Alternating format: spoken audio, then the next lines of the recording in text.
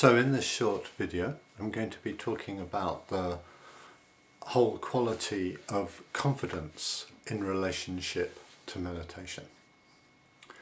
So confidence is an important issue, and it is good to look at it not so much theoretically but in terms of actual experience. So that's the way I'm going to talk about it in this video. So one of the main areas of confidence initially is the actual meditation practice, whichever one it is that you're doing. Let's say, for example, you've taken on or learnt the mindfulness of breathing in 4 stages. Now, at first, what you might come to is, this is a good thing, this is a good idea, I can understand how it works and I can understand the benefits of it. And so it's a good idea to do it. And I also understand that it takes quite a while to get into it to receive the benefits of it. So that understanding will keep you going.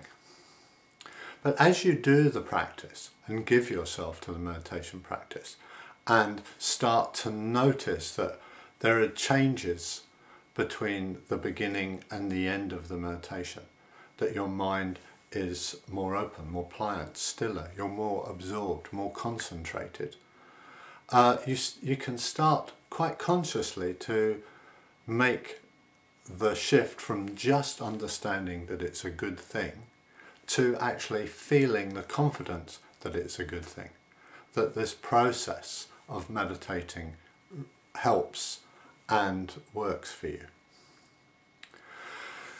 Another level of confidence is that of the principles upon which the meditation methods are based. So, for example, one of the primary principles is that awareness makes a difference, and that if you become aware and present, alive to your experience, that will change things. Now again, when you first hear that, you can think, well, yeah, that sounds good. I can believe that, have no difficulty in understanding that. And when you do the meditation methods, you start to feel the truth of that, feel the confidence in that principle is true. And at this level, confidence goes quite a lot deeper, because it's not just something superficial that you're having confidence in, but something that really matters, something that is actually primarily true.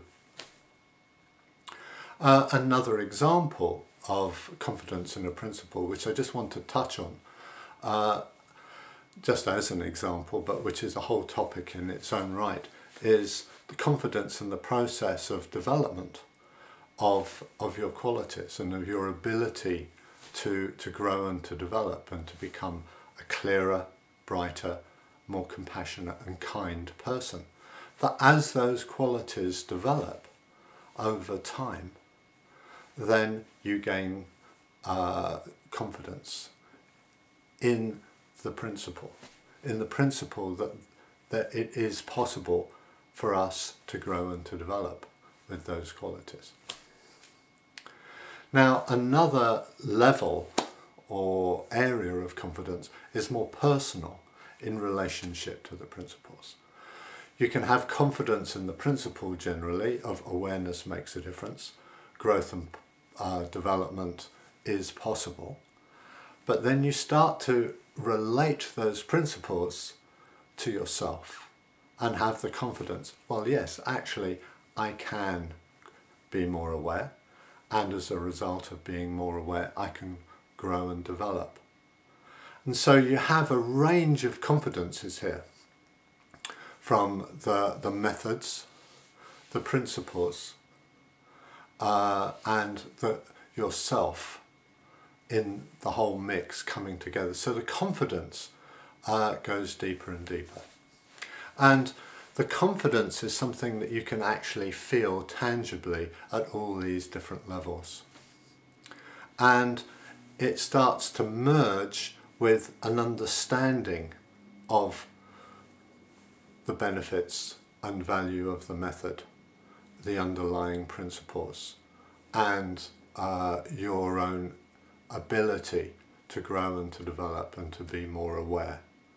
And together, the clarity and understanding and the feeling of confidence come together to create a momentum. You really know why you're doing this, and you have confidence in the process.